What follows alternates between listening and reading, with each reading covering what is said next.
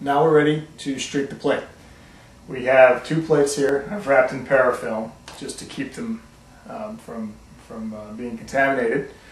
We've got my alcohol lamp, which is a nice cheap little lamp with a wick, and you could purchase denatured alcohol to fill it, or if you're lucky enough to live in a state that has grain alcohol legally able to be purchased, it works fine, and that's what we've got here.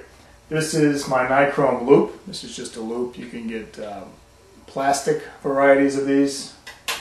This one is reusable, so it's nice. A marker. You want to keep track of dates and strains when you streak the plate, so that you don't forget what you've got. A lighter to light the torch, and then these are yeast. These are slants. This I actually obtained during a yeast swap from fellow brewers on the brew forums. And so I want to take a culture of this and streak it out on a plate so that I can use that to grab individual colonies rather than pulling it straight from here. This way I can ensure the sample is uniform and not contaminated. All right, well, let's get to streaking.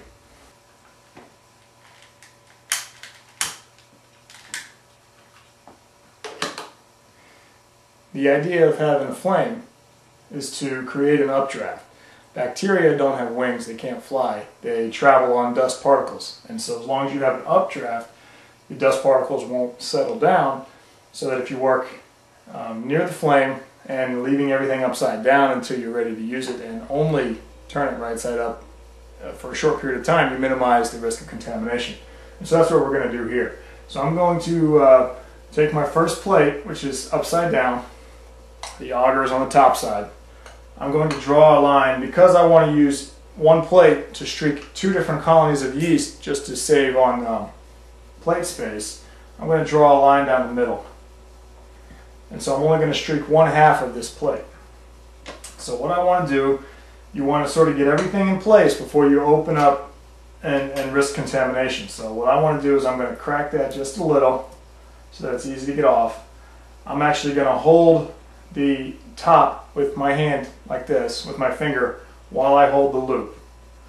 And so I want to make sure I have everything exactly where I want it. This is going to stay right here because this hand will pick up the plate. So first we want to sterilize the loop. So you put it in the flame and you leave it in the flame until it gets red hot. I'm not sure if you can see that, but it's good and red hot now. So you waft it a few times, pick up the plate, stab it into the agar just to cool it off, and now you're ready to reach into the slant and grab a sample. And quickly close the slant.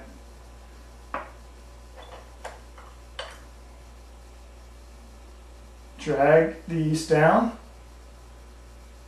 and then back and forth. And what that will hopefully do is that will stretch the yeast out along the plate so that you'll be able to isolate individual colonies and thus ensure a pure sample.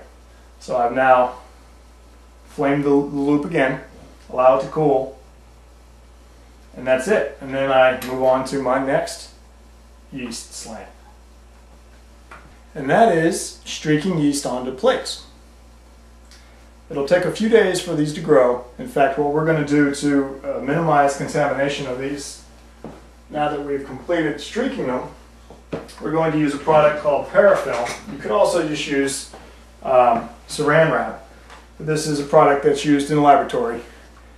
And we take a little section of this,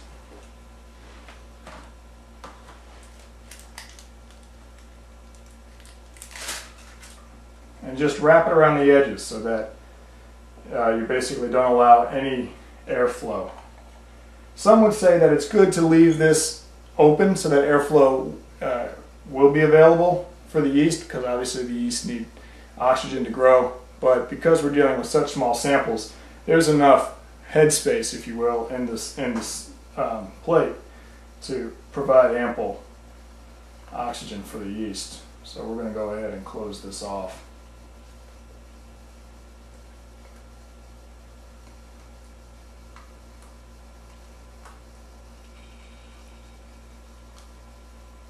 And after, like I said, 3 or 4 days, you'll see yeast growth and hopefully see little circular colonies. So when this grows, we'll tune back in and show you what that looks like. It's been approximately 3, maybe 4 days since we initially streaked the yeast onto the plates, and there has been substantial growth. If you're able to see this, you'll see the 2 separate yeast strains, and the streaks are a bit heavy. For fear of making sure that these were viable cultures, I streaked them a little heavy, and they are clearly viable. They're actually very healthy. You able to see those? Okay. So this isn't an ideal streak, but it does show that with just a little bit of inoculum on the loop, you'll get plenty of yeast growth. In fact, the second one that I streaked over here is even more substantial. This one is going to be hard to extract a single colony from, but nonetheless we're going to give it a go. So today we're going to take a single colony from each of these strains, now that we know first the yeast are viable and second that they're pure, to put on a slant that we can then store more long term, say a year or more. This is an example of a slant. I know I showed you this last time, but this one hasn't been streaked yet. And so what you can see is the agar is poured at an angle so that you have a very large surface area for which to streak out the yeast. And that's what we're going to do today. We're going to streak these and, again, store them long term. So just like before, we will put everything in place before we actually open anything to make sure that we minimize the risk of contamination. Go ahead and crack this, set this over here. Okay, everything's in place. I'm ready to heat my loop.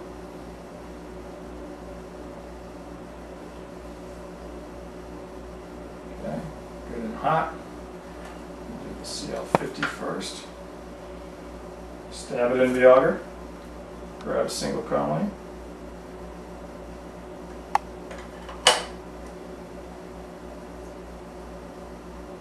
And start from the bottom on the slants and streak upward.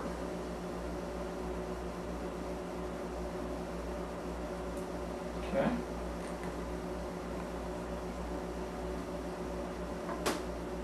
Flame the loop again.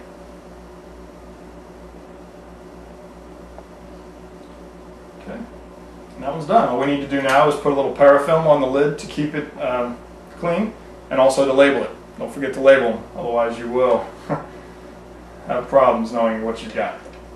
Okay, and I'm just going to do the same thing for the next 3, but that's the idea. And now we have long-term storage. We'll leave this in room temperature for 3 to 4 days till the yeast grow, and then put it in refrigeration. Now that we've got all of our yeast cultures streaked out and yeast are viable, they're pure, they're ready to be propagated. So in our next episode, we'll go through the propagation methods that I use anyway, and maybe depending on the length of the video, we might actually show how to culture yeast from a bottle and obtain a sample that way. That way you can get the rare yeast strains that are perhaps not available through the yeast banks, and we'll see how that goes. It's hit or miss, so we'll see how that goes, but we might include that in the next episode. So tune back in. Thanks.